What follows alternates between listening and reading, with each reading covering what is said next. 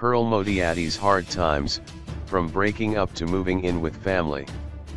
A year after suffering heartbreak and moving in with family for a bit, things are looking up for TV and radio host Pearl Modiadie.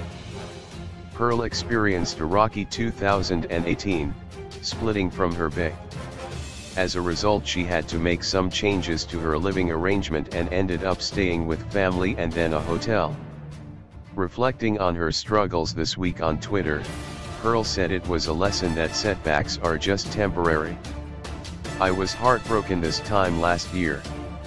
There was a change of plans in my love life and we had to cancel a property purchase.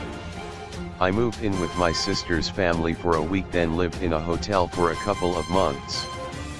Pearl is doing much better and shared the good news that she is moving into her new home in less than a month.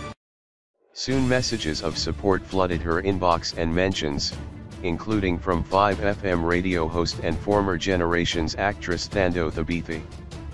Thando said they were both in the same boat, after she split from her fiancé around the same time last year.